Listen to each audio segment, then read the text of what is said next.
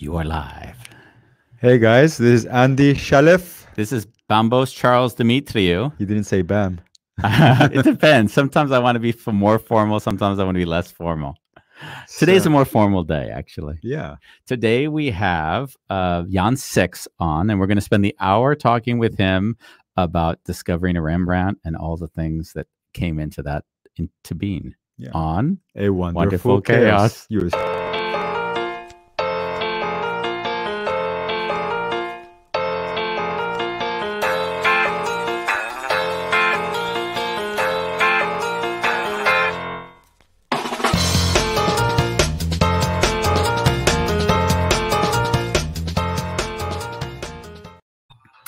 So we've got a fun show, and it's fun for one very important reason. It's the first show Bambos has ever done research for.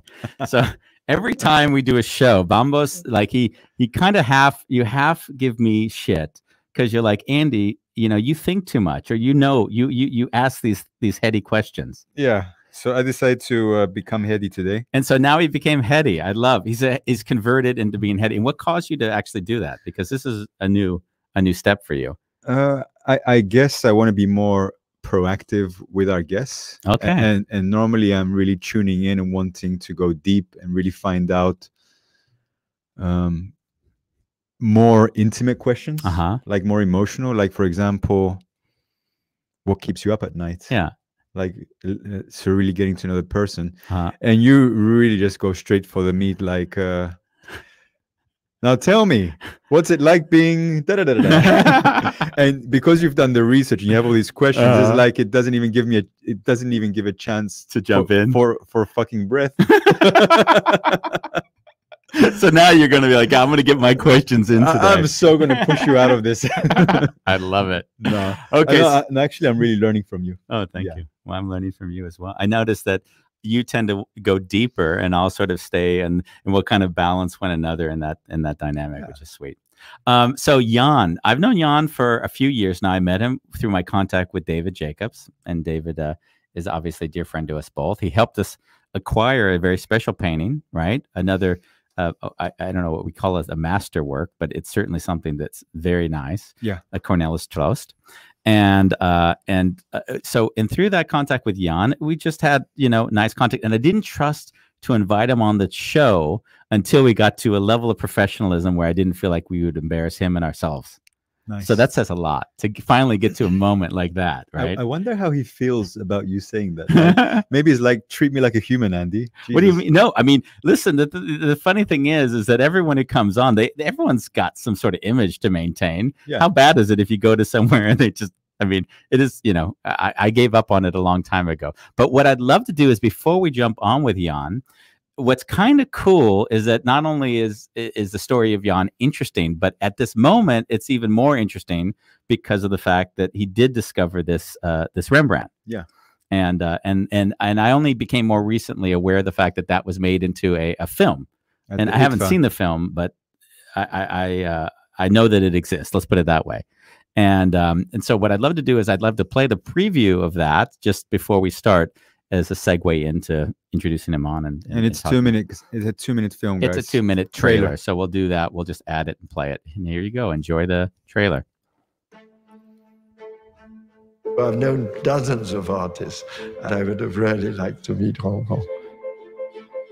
I didn't imagine that I would ever own a painting by Rembrandt. Yeah. I'm going to suggest that we have a cup of coffee. Oh mijn god, dit is goed. Dit is echt goed. Het stond gewoon oog in oog met Rembrandt. How did he do it? Tjoep, tjoep, tjoep. Rembrandt was niet gestoord. Die heeft het expres naar buiten laten lopen.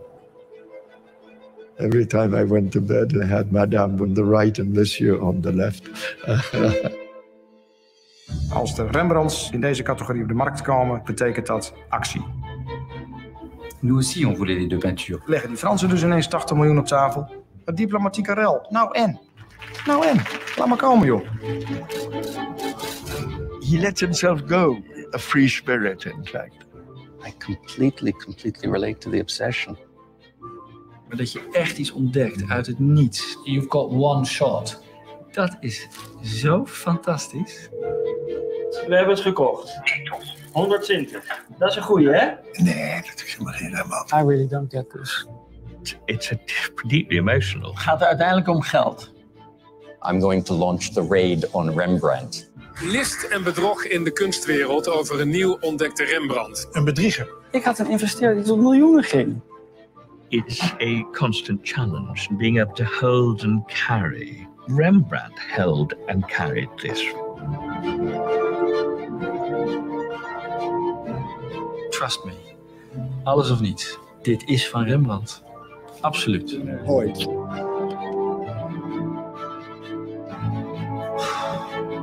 I went up to the painting. I took it by both sides of the frame. And I kissed her on the lips. Yeah, I have to say, I've seen this trailer now a few times, and I find it exciting each time I watch it because the music sort of makes it like I'm going to join into a murder mystery or something. Yeah. Yeah. So and I can feel the emotions, like these people that are presented really emotional and passionate about these paintings. And you kind of have the idea that it's sort of, they take a subject that could be considered, dispassionate, not particularly interesting. Yeah. And then add the twist to it, which actually creates the intrigue, of course, which makes for an interesting film. So without further ado, why don't we bring him on? And there he is, Mr. Jan Six. Welcome. Nice to see you. Thank you. Thank you for dressing up for this interview. Thank you for shaving. He asked me if it was okay earlier, and I said, please, you really think I'm going to dress up? He knows me long enough to know that basically it's hard for me to even get out of a pair of sweatpants in the morning nowadays. Well, at least your sweaters are changing. Yeah, the sweaters are getting better. So, Jan, thank you for actually joining us. This is cool. Sure. I had like 20 questions I was going to ask him, and now that Bambos has done so much work, I almost want Bambos to lead today and sort of let his intrigue guide him. Like, hello. Hi. So when I was researching about you and the Rembrandts, actually it's two Rembrandts, right? Yes, it is. Yeah. And that's a different question, but my curiosity got in the history of of Amsterdam. I mean, the Nazis were here and they were confiscating a lot of artwork. Sure. Like, how did that impact your building with the artworks? My personal building with the artworks. Yeah. Well, it's a funny question because it's the first time anyone ever asked me. Well, I didn't. I'm born long after the war, so directly there's no relation. But I think that with every painting you try to research, there's always this question: what happened to the painting during the war? Yeah. For these two discoveries, because I think we're focusing on these two paintings, one painting came from a private English collection since the 18th century, so there was no issue whatsoever. And the other painting actually came from Germany. So we did think about that. And what you then do is you go through every database conceivable with any information about looted art. You do due diligence, try to uncover whatever there is to find. And the outcome was there was nothing. And now the picture has been in the public domain for, maybe 2 years, and nothing turned up. So, you never know, but I'm fairly confident that nothing happened. It probably just hung somewhere in a hallway during the war. And there's no story there. Okay. Yeah. I've got intrigue questions going back deeper. Go on, Mr. Deep. So, I want to sort of understand. So, when you were a kid, were you living in the house that had all these paintings around you? Is it like you woke up and you just saw them on the walls? Well, no. My room, the room that I called my own room, okay, was on the lower floor. So the building I grew up has several floors, and on the lowest floor we lived. Okay. And there were very few paintings, no Rembrandts, just simple. But were you did you kind of consider upstairs to be separate from the lower floor? There was this thing above my head that. Yeah, I think practically, I think my parents decided that was a good thing, because if we had personal guests or friends coming over, that you didn't have to go through all the history and all the paintings. So it wasn't like waking up and looking into the eyes of Rembrandt. That never happened. No, it was very close by. So if I wanted, I could always walk upstairs. Yeah, I don't know if you're aware of this, because in the research, you know that the picture of Jan VI the First is hanging in the house. Yeah. So then the question is, like, at what age do you then realize, wow, I've got this thing in the world that's kind of known, that's just hanging in our home? Like, what age did that become apparent? I think early adolescence. I mean, when you grow up, you don't really think about it, because in a way it's normal, but it's the outside world that responds to it. So usually the reaction of the outside world makes you stop and think, and then you see in the reactions of others what's going on. So I don't know, maybe 15, 16. And so you don't equate it with like a moment, like a story, like, oh yeah, there was this one time someone said something. Over the years, funny moments happened. I mean, there are a few pictures that are quite iconic. So sometimes somebody would visit the house, and you would walk into a room, and they would look at a picture and say, "Oh wow, why would you have a copy hanging on the wall?" Realizing that's actually possible, that's the original. That's funny. And then you realize, oh wow, yeah, this is a bit bizarre. Yeah. When you say visitor, are they even aware that you're Jan? Yeah, sure. Okay, so they don't think you're a tour guide. No. Usually I would say, hello, I'm Jan. You know what I found really interesting when I was thinking about this interview was that, like, how many people can go back in their own lineage and actually count back generation? Like, I know that I've got 3 generations. I knew they're Russian Jews. Like, that's as far as I go. Sure. I think, if you say this in general respect, not a lot of people can actually go back that long. But if you really look into this, if you go to China, some people can go back 300 generations. And then, of course, our Western European thing is nothing. But what I sense is that usually, if you compare it to America, people find it in America quite amazing. But in Europe, we tend to write down more stuff. Is that right?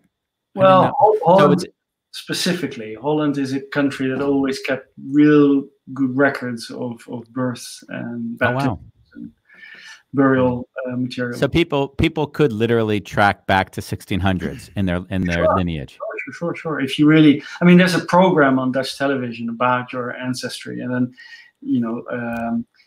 they usually ask well-known Dutch people from television, whatever, and they take the city archive, and then they just do a bit of research, and you very easily go back to the 18th century. That's amazing. I mean, 15th century, 14th century, that's a bit hard, but 18th century, that's doable. And when you look at the painting of Jan VI the First, do you have any association with him? Like, do you actually even consider him a family member, or you just kind of see this painting that you kind of don't have any connection to? Is there like a more emotional? Sure. I mean, theoretically, and in a way, practically, yeah. But the guy has red hair, and he's dead for 400 years. So how far does he really relate to me? Plus, you also have 10, mother, grandmother, great grandmother, mothers. So there's not always the fathers. And so it's such a genetic pool thing that does it really look like you? No, probably not. I probably look a lot like the people from the mother's family of my father. Oh yeah. So, you never know. And were they all, I mean, because what number are you in the lineage of this now? I'm number 11. So you're number 11. God, think of it, to go back. And each generation had a male that was a Jan VI. Like, there's no one generation that didn't have that? Or was there a Janneke somewhere in there? As a first child. Yeah. My grandfather, he had an elder sister. Oh, okay. Your grandfather, and what was her name? Oh shoot, no, I think Toti, but okay, but you're telling me that that in all the lineage, everyone had a child, but the first child wasn't always a male, was it? No. Okay, but everyone had a male in the family up until your great grandfather. Is that right, or did I missed that? Yeah. Wow. I mean, that in and of itself is already a fascinating thing, because the Cinephil line, my line, like we had 3 brothers and none of us had, or one of us had a child, but now she's transgender. So the name won't carry on, right? Or maybe it will because that. You don't know. Yeah, it's true. It's a very good point. Yeah. Funny. I have a lot more questions, but I'm actually wanting to leave you some space because I know you did research on this one. Well, poor him. Poor me. But yeah, like the question that Andy asked, if there's familiar, like if you feel a connection with the painting, well, no, but I turned it into my job, my profession. So I feel I have a stronger connection in a way to Rembrandt. Yeah. In this case, because what I'm doing is I'm seeing an image, but I'm actually looking at an object. I'm looking at brushwork and I'm looking at creative solutions. So the connection that I really feel is to understand what he was doing. And so, sure, if you zoom out, you'll see a figure of a person that once lived, and you can research the life of that person. But that's not really what I do. I'm not an archivist. I am really a paintings expert. So I feel a connection with paint, and mostly with, well, the creative process. And my family had nothing to do with that. Yeah, I feel a big connection to Rembrandt. When you say your family had nothing to do with that, did that create tension between you and your family? No. What I mean is that if you sit in front of a painter, you just sit. You don't really do anything.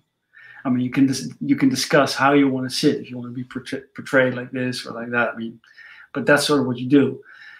So I have no connection to the image, but I do have a connection to the process behind the image.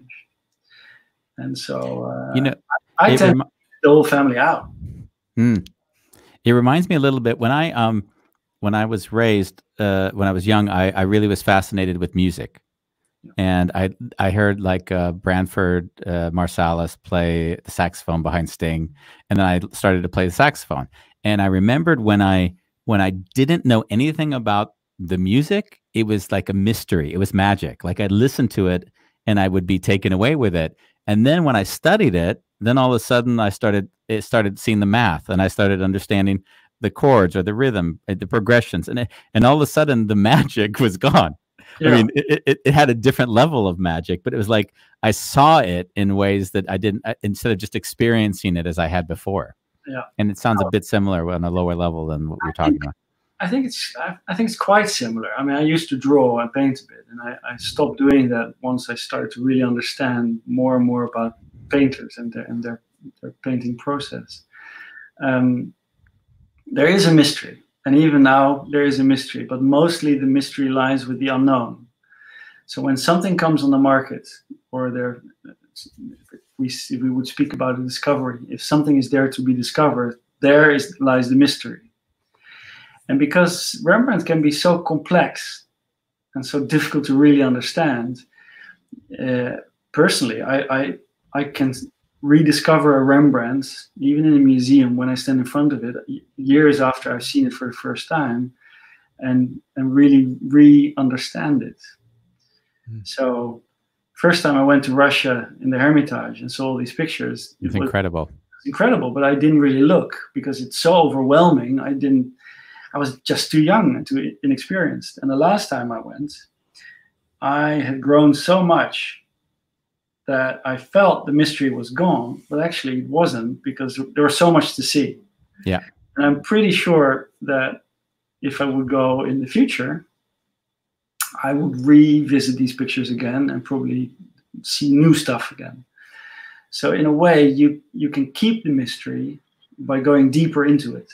Yeah, I think that's another level of mystery. But I saw a beautiful picture by, I think it was John Coltrane, who drew the mathematics of the music.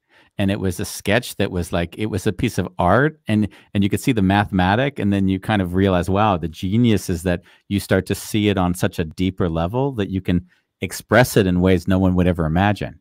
Yeah. Right? It was really amazing. And of course, you've got your feelings, what you feel.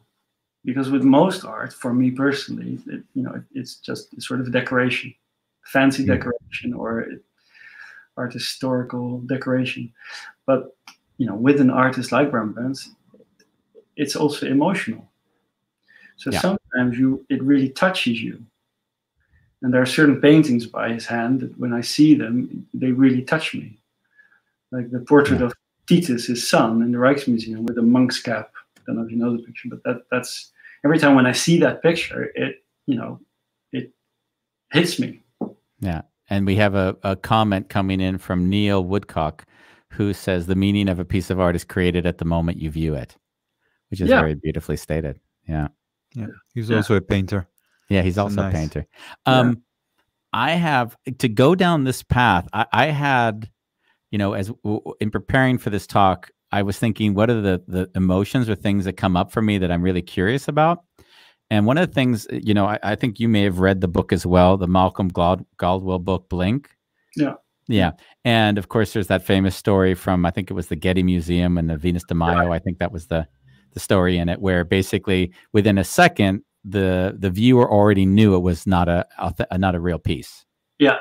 So, and to some degree, you went through a similar experience, I imagine, in having seen the Rembrandt. Yeah. And so, when was the moment? Was it like in the book, or when was the moment you said, "Bang! Oh wow, I see something here that." Well, it's quite similar. The thing is, in the Malcolm Gladwell book, in the story related to the Greek idol, the curator of the Getty sensed it wasn't right. Yeah. So he felt it was wrong. And I had slightly different experience. I felt it was right because it was presented as not being right. So it's slightly different, because when you sense something is wrong, you've got this sort of idea it's too good to be true. Yeah. So it got to be wrong. And he felt it was wrong. And years later, because research techniques changed, he actually got it right. The idol that they tried to buy was a fake. But in this case, it was the other way around, because not only the auction house presented it not as a Rembrandt, but I had to prove a gut feeling that it actually was right. Yeah. You see, so that makes it different, because you literally feel I must be crazy, because a big auction house says it's not what I think it is, and how do you go against them? Because in essence, they're liable. I mean, they actually, and you being right. That is but just if it's, you've got this Dutch saying, freely translated, that King One Eye, he rules in the land of the blind. The land of the blind, and so you see something and you don't want to be seen or regarded as the guy that thinks he sees it while we're all blind. Yeah. But the thing is, it has less to do with what I see or what I think than it has to do with the object. Because in the end, the truth lies in the object. It doesn't lie with me, or it doesn't lie with anybody else. It really lies with the object. The objects never lie. They're just what they are. In this case, let's say, for instance, if you did purchase it and then you had to prove afterwards it was for the price that you purchased it for, were there any other people that were already inclined to believe it may be, or were you really buying a piece where no one thought it might was? I didn't buy it. An investor bought it. I advised that party. No, I don't think so. Because in the end of the day, if that was the case, this is such an explosive name. There would have been, herds of bidders in the auction, and there simply weren't. So, no, I don't think so. I think that in the end, you actually see this in the documentary, that even the great professor at that moment, Rembrandt scholar, Mr. van der Wetering, when he first saw it in real life, he slightly doubted it, because he he had this problem, like Malcolm Gladwell explained in his book Blink, that it was too good to be true. He just couldn't get his head around it. And it took him a long time to really understand what he was looking at. And during that whole process, I started writing something which became a booklet. And Van der Wetering kindly wrote the introduction little note. And he stated that he sees, or he saw me as somebody with a great level of intuition. Which when he wrote it, I thought, really? But then I started thinking about it over the months and years now.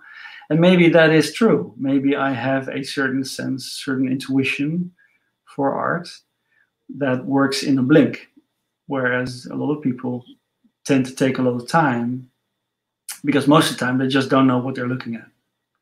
And then they figure out what they're looking at. But if you really know what you're looking at, because this is your daily cost, you really, you go through the books, you look at the pictures, you really are obsessed.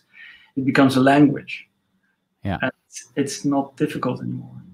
I think you told me this once, and I had a fascinating experience, because as you started to explain to me how you see things, I started to kind of nurture that part of my own feeling of how do I see things. So now when I go to an art museum, there's times I'll see things that I'm more aware, like I wouldn't have been aware that I knew who that was on the level that it feels intuitive. I think I even sent you a picture when I was in Indiana. A picture at the Vesterkerk that was like done by the same artist that's in the house. Actually, I believe it was the same artist that's in your, in the Sixth House. Yeah. And I was like, wow, I know who that painter is. It was the freakiest, like to see, and you would have seen it as a child, like you would have seen it over and over again. But it's also like with music. I wasn't brought up with music. It was always quite silent in our house because my parents didn't really like music.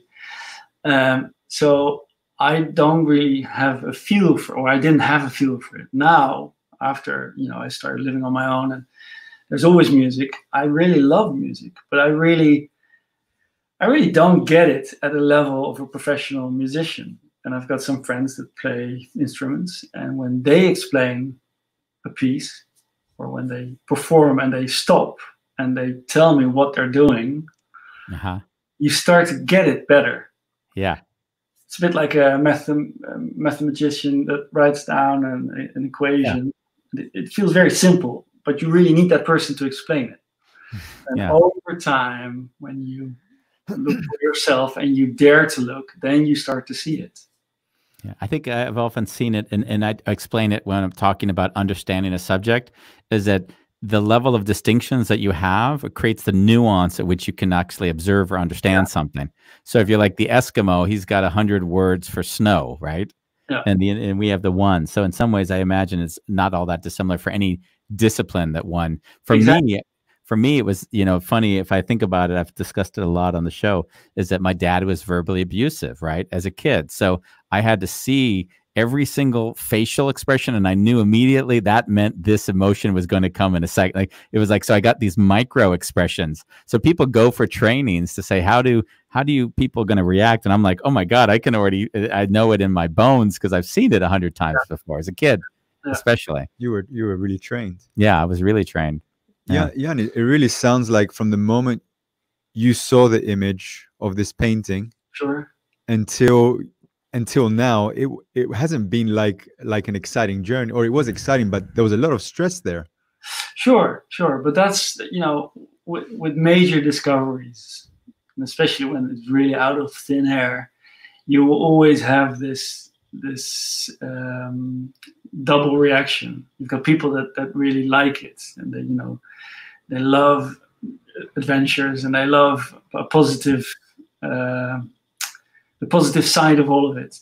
But you also have the skeptics. You've got as we would say now, I would call that 80% of the Netherlands. So I would call it, you got the haters. You got the people that don't want you to be happy or to win or whatever. And the thing is, for me, I really tried in the last 2 years to focus on the painting. Because if you take a helicopter view of all of it, it's all about a painting. It's a bit about Rembrandt, but it's really about a painting. And literally on the last bit, it's about me. Yeah. But the media and the world outside changed it completely, because people can't position themselves towards Rembrandt or towards a picture, but they can position themselves towards you, because you're a human being and you're alive and you are easy to access. Yeah, you're the person that they can actually project upon and create a story out of. So when they see that picture, they immediately think, why didn't I discover it? It doesn't have anything to do with me, with Rembrandt. And that's so silly, because in my view, the picture is actually quite beautiful. And it's a wonderful extra edition in the oeuvre of Rembrandt. And it's so much fun, because the whole adventure can really explain what my world is and what we do, etc. And in the end, it turned out to be more like a dramatic sociology project instead of what it really is. I was going to say, it almost sounds like a murder mystery, because in some ways it's like we already know, we have to now prove that in this case that Rembrandt did it. Yeah. Yeah. So it's like, we got to get the murder. Like, how do I now go through each? It's in the kitchen with a knife and the whole. It's also bizarre, and this is something that I almost never talk about. But this is Rembrandt, and of course that's a name that it reminds. It's explosive. It's nice, and it's immediately a mystery. But in my day-to-day business, I don't really deal with Rembrandt all the time. It's fashion, but I deal with 100 other artists.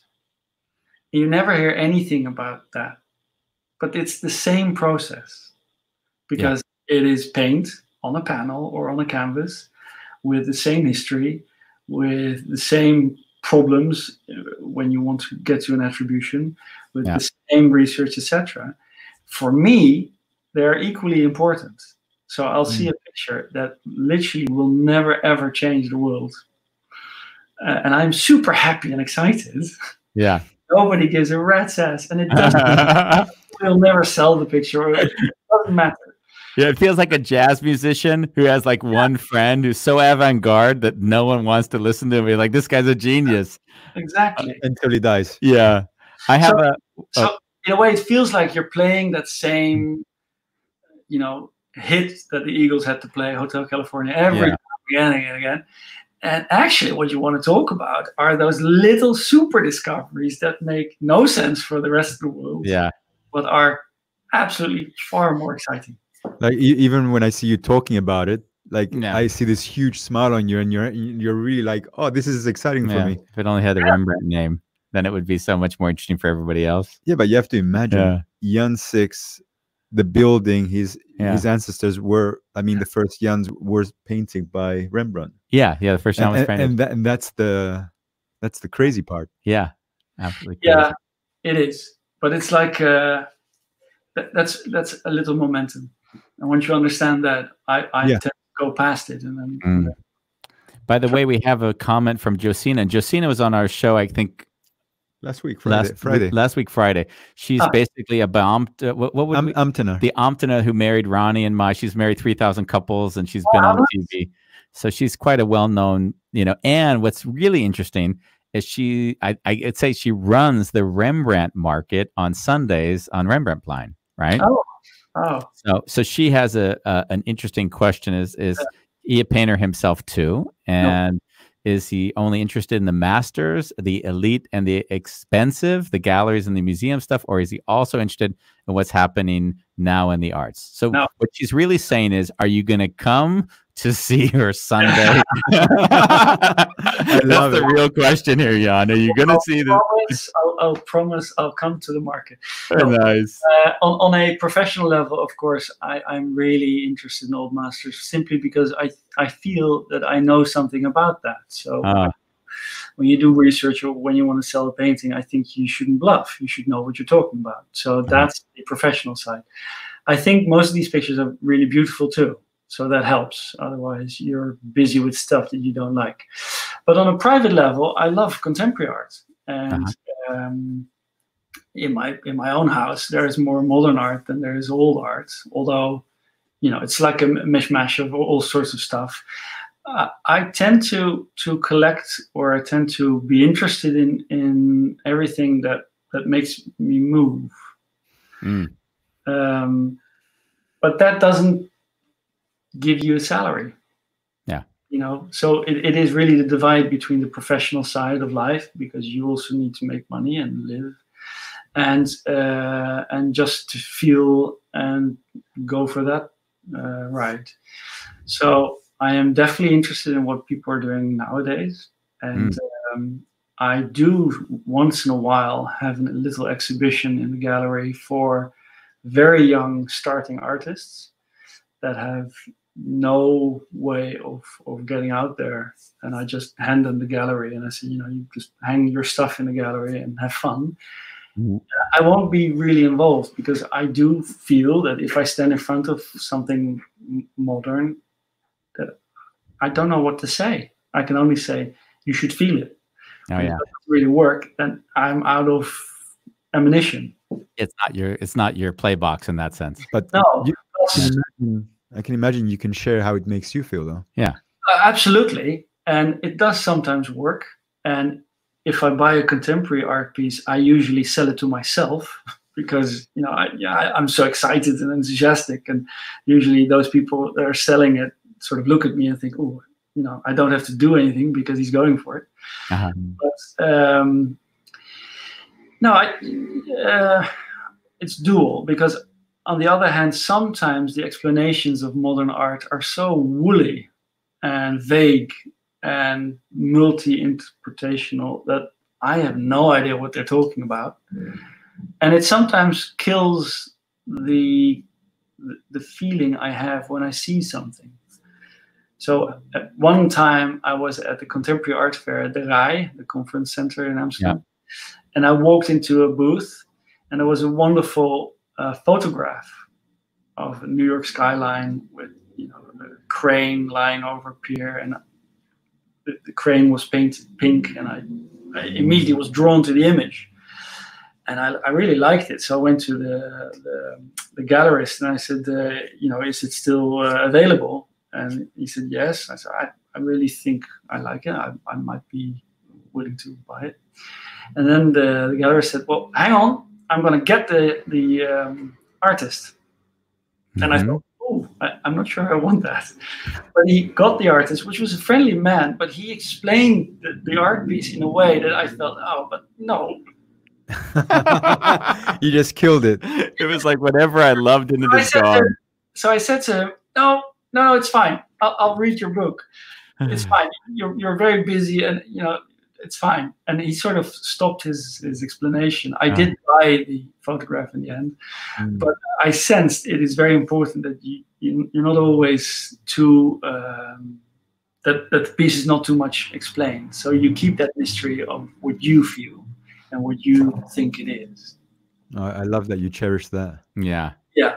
Yeah, I mean, it's almost like any time in life when anyone wants to sell you something, it becomes so much less appealing. Like let me have the experience I'm having. Don't tell me the experience I could be having. Also, because if people start to put things in perspective and they say it is this important, or it should be like that, or money-wise, if they start talking about money, and from that end you start to understand how important something is or how unimportant it is, it completely takes you away of what you feel. It becomes too heady. Well, it becomes too precise or so, or rationalistic, and you're sort of cut off of that energy that the artist used when creating it, in my view. And so I love to look at things with my own dreamy world, probably never knowing what really was meant. We have another question from Neil, who says, was it scary to stick your neck out and take a chance on a painting being genuine? Yeah, sure. Because not so much financially, because it wasn't my money, but the fact that you stick your neck out and the whole world says you're crazy. And it's a small world. The old master world is a small world. You know, everybody knows everyone. So it's not that you can sort of hide away. Yeah, that was scary. But not at that time. Okay. within that moment of doing it, you're so excited and you're just only focusing on what is happening. But afterwards, when you look back at everything that happened, you think to yourself, holy shit, did I actually do that? Would you have taken the journey if you'd known what you would have had to go through? Sure, absolutely, because I think that it all had a meaning. Yeah. And if you could change everything you've done, you would probably never do anything anymore. Yeah. Would you let's say for a moment you did purchase it, and then through your own research you would have found out that it wasn't actually a Rembrandt. What would the impact of that been? Would it still have been worth what you'd paid for it, and then just be another piece of art hanging somewhere? No, it would probably not be worth a lot of money, but it would have been a great adventure. Yeah. Because I also think that you learn from your mistakes, and I'm absolutely not claiming that everything I see and touch is a great masterpiece and discovery. It's not a good thing to make a lot of mistakes. No, of course not. Then it will stop. Speculating, obviously, ahead of the research. So you're very careful, but I think that we all make mistakes, and I think that's good because it helps you grow. Yeah. Well, like the way you said mistakes, I felt a bit of a cringe. So because I love mistakes. So mistakes that I've made. Well, I once bought a picture that it's not a big mistake, but I thought it was by a Dutch artist called Gerard van Honthorst, who was a court painter in The Hague, and I felt it wasn't so good that it might have been genuine, but it certainly should have been a studio picture, and it was valued for nothing. But I just saw it on the image on the internet, and I couldn't really zoom in, and the colors were clearly afterwards they were clearly off. So I bought it for money, and then it was sent to Amsterdam, and I unpacked it, and I immediately packed it back in the box, and I put it to a local auction house and made it useless. Good, because it taught me, don't be too certain of yourself. Yeah. Do you have a painting of yourself? Yeah, not made by myself, but a friend. A friend made it of me. Yeah. Nice. It was a big project, and it took about a year, and I learned a lot.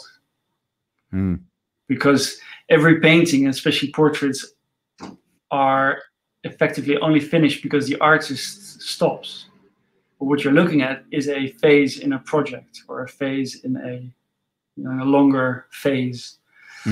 It's a momentum, and I never looked at a picture like that. I always felt that everything was finished, but nothing is finished. It's just a momentum of what could have been or where it comes from, and to see something grow and expand and turn into something different over and over, and then finally seeing, in this case, my friend Urban to say, I'm done, I'm going to sign it and I'm done, was spectacular. Yeah. I've got something to discuss with you that's kind of serious, on seriousness. How does it feel to have this plastered like all over the city? Put it away. How does it feel? Like, Jesus. I have to say something. Like, I didn't realize that you have a very prominent nose. Like in this photo, like I was like I'd never seen you in like that profile before. But I will never look on profile to you again. How does it feel? I mean, it was kind of weird for me because I just know you as you, and I'm walking down the street, and there's like there's massive posters of you all over the city. Right? For a movie that, just let's get clear, was supposed to come out after the Corona. So basically, you're just being published without even the film behind it at this moment, which is kind of wild in its own right. You can see it online. You can get it from Pathé at home. It's weird. Of course, it's weird. But again, it's stranger in the eyes of others. Did anyone ever take a picture like me where I stood across from you and acted like we were actually talking, or was that? All the people did that, and they all thought they were very creative. I'm sure of it. He was so proud of that. Just thought, Ron, you should have seen how embarrassed Ronnie was. She said, "Andy, stop! No, get this picture. You got to get this picture." Your wife, stop it. Ian, like you were born into this family, right? And there's a heritage there. Yeah. And from what I've read, you actually saw the name as a bit of a burden. Sure. If you closed your eyes though in those times and you were like, wow, I see myself, like if I could do anything in my life, that's what I would want to do. What would that be if you look back from the eyes of a teenager? In hindsight now, probably what I'm doing now, because there's a lot of passion for this work. But I do feel that you're always slightly steered in the direction because of all the experience you have in your childhood. The other great passion I always had was movies. So there was a brief moment when I really wanted to become a movie director. And I am still a great, huge fan of Stanley Kubrick. Bravo. Oh, yeah, I just watched it the other night. So Which one? The 2001. I read and viewed and like my passion for Rembrandt, I had a big passion for Kubrick, and I decided that's what I want to do. But I didn't pursue, unfortunately. So, but I mean, that leads to our next question from Neil Woodcock, which is, so if you've discovered a Rembrandt, what's next? Within my field? I would say what's next, because you just opened up the possibility of maybe becoming a director and living your childhood dream again. You know, I don't know. Maybe,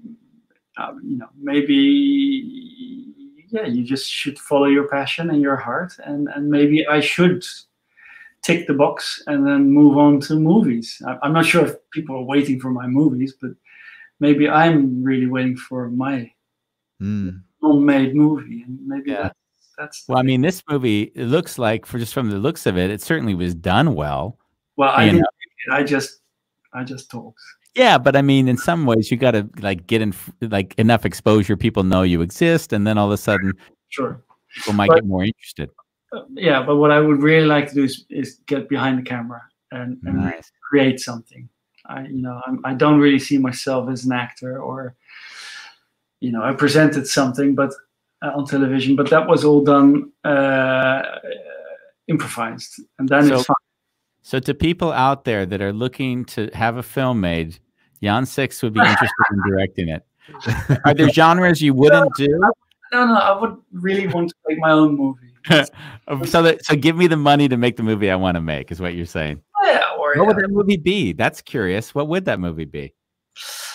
Well, it would be a low budget movie with probably only 2 actors, a very long dialogue, and something that really makes you think again about certain elements in life. Wow. I think you should hire Andy to be one of the actors. I even can see the movie in front of me. It would be like, it would be a painting, and in the painting, the 2 people who we've interpreted for years all of a sudden come to life, and they have the discussion that we've always imagined. Don't impose on his on his vision. I'll be the producer. You pay for it. That's fine. I love it. We have Neil also wrote something earlier to a statement. He said, "I find the hardest point of painting is knowing when to stop." Exactly. Yeah, I think all artists have that. Yeah. Yeah, and I think that Neil will probably agree that there's always that moment when you feel that you just went too far. Oh, really? Yeah, and you think, "Oh, I should have stopped a bit sooner." That makes that part is the hardest part. It's like buying a share in a company. Like, when do you sell it? Yeah, or letting go. When you start letting stuff go, it becomes better. Like, I have a confession to make. Yeah. The other reason I sat down to learn about you is because, in general, I'm not really interested in people's stories or backgrounds. I really don't care. And just sitting here though and getting to know you, I'm like excited.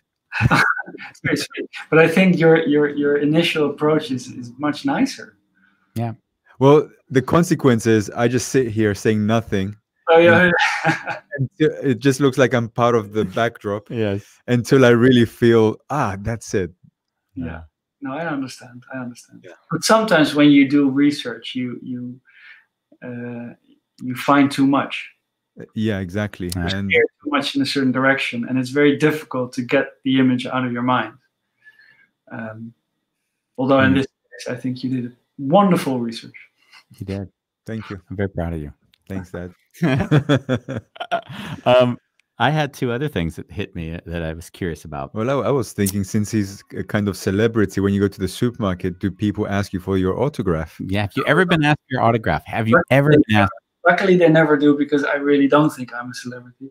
But what happened is I wear glasses to drive a car. So if I don't wear them like now, I actually don't really see that far. So, further than about 5 to 7 meters, it becomes a bit blurry. So I generally don't see it when people look at me. And apparently, sometimes people do look at me, but they don't come up to me for a signature, but they sort of gaze at me and then they walk off. Think, is it really him? And they come back and gaze again. And I don't see that. And my girlfriend or other friends have witnessed that, and they see it. And then I'm aware that it actually happens. But for me, nothing. So I think it's just the profile of your nose they're looking at. You know what you can do? You're not going to hear the end of that.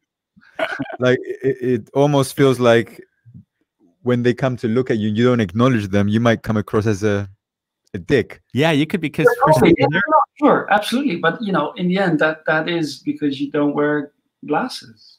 Yeah. And so I've had that, that I'm cycling through town on my bicycle and people wave at me and I have no idea who it was. And then, the person will call me and say, well, you were not really enthusiastic. And then I say, oh, it was you. So I'm so sorry. But, that's what happens. Yeah. Put on those glasses so you don't offend the world. I can't. My problem with glasses is that once I put them on, because I don't need them all the time, I can't find them anymore. So I'm sometimes looking for my glasses and they're on my nose. Welcome to my world. Exactly.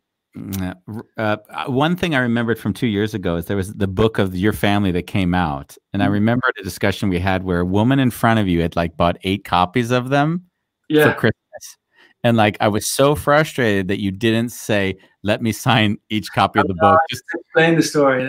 I was in a bookshop for Christmas. A book myself. And then that lovely lady was standing in front of me in the queue, and she paid for 9 copies of that, or 8 copies of that book.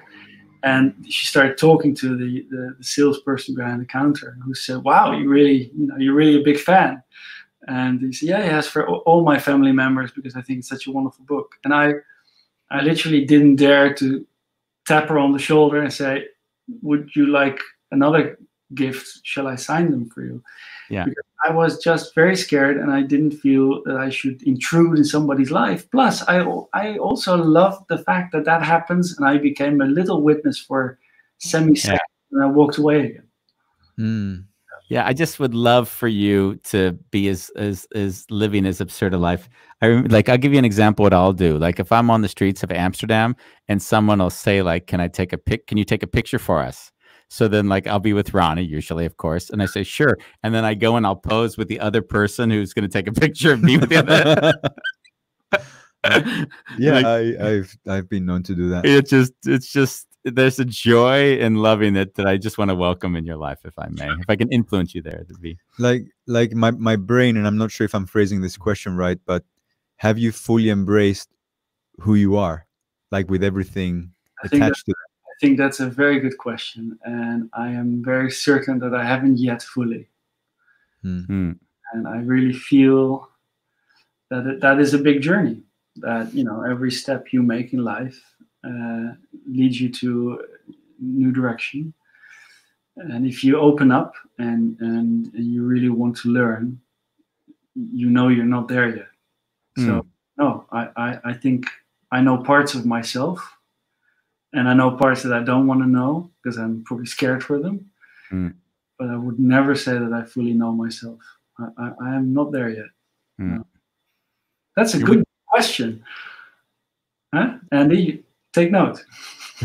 Listen, if I let him do the interview, you'd be in tears by now. So I'll let him continue.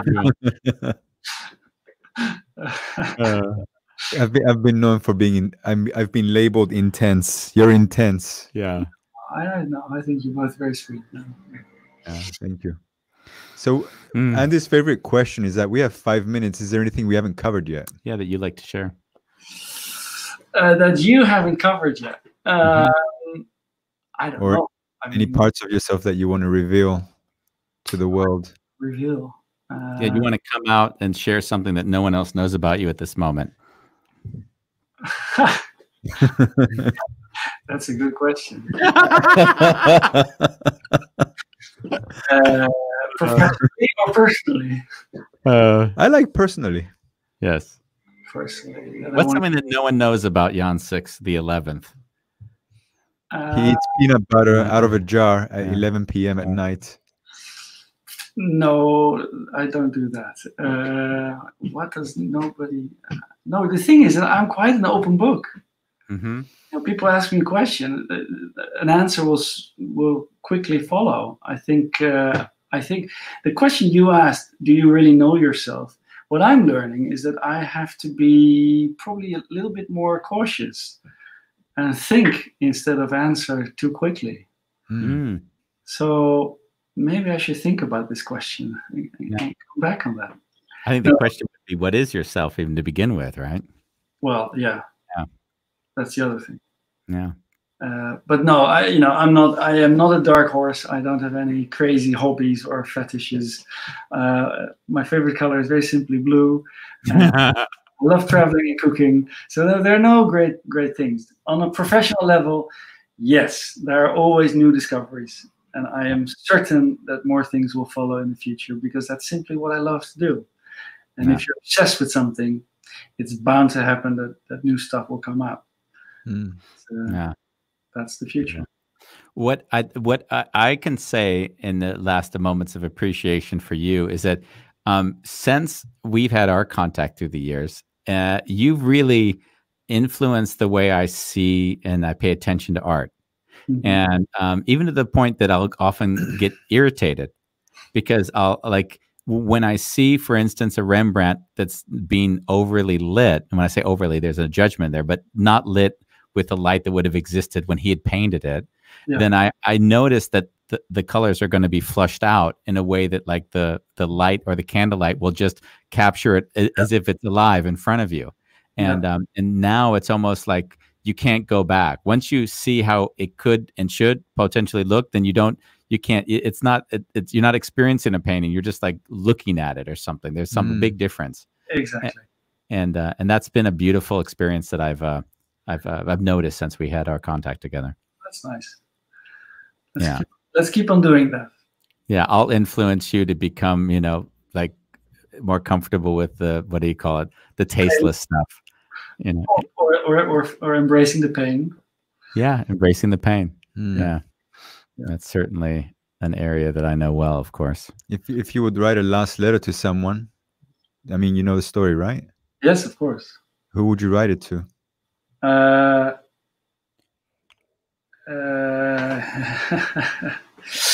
There's so many people. In the end, I probably wouldn't write it to one person. Mm-hmm. Will it be the letter that sort of saves my gut feeling, or will it be the letter that shows the appreciation for life? If it's the latter, it will be to my girlfriend. If it's the former, it will be to my father. Beautiful. Yeah. Thanks for sharing that. Yeah. Sure. We have a minute left, so. Oh, I want to offer to photograph you, but not the celebrity. I want the person. No, of course. No, but there is no celebrity. Yeah. Keep that. But not the idea. No. Yeah. Not the concept, but the real thing. The concept. Yeah. Oh, that's fine, but not via Zoom or via. No.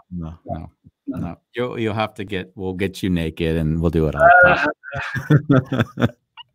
all. So thank you for joining. It was great having the hour. It was really, really fun. And we see Josina's giving us applause from the Rembrandt Square. So when you see her, she'll certainly give you applause then when you visit. Yeah, and post I'll give her a big hug. Yes. You're not married, right? No. I highly recommend her to be your ambtenaar. Yeah, like seriously. She's an institution. I will tell my girlfriend. Great. Yes, don't tell her though, because then she might ask to get married too soon. We want to keep you a single man for as long as we can. Thank you. Thank you for having us. It's for being with us. Yeah. Thank you. And we speak. Yeah. Absolutely. Thank you. Bye. That was fun. Yeah. Wow. It's always fun to sort of like play in these different playgrounds. You know, we get the chance to kind of jump in so many different areas. It's every day it feels new and different. Yeah. So this is another fun day. And tomorrow we have Iris. We have Iris. We're going to discuss. What do we have to overcoming insecurity? Overcoming insecurity. And then on Thursday we have Steve McCurdy, a 70-year-old who fell in love and drove halfway across the USA to like dropped his whole life to have just to follow love. I said you're on the show, and he was really nervous to discuss it, which I thought was fantastic. On Friday we have Niels Elzinga. Elzinga. He just recently came out with a book. You'll see his face actually published throughout the whole of Amsterdam as well. Yeah. Balkan Blues, about a journey he took with his dad to Croatia. So we're going to discuss 3 more great shows this week. Thank you all for joining us, and have a very, very nice day. Bye-bye. Bye.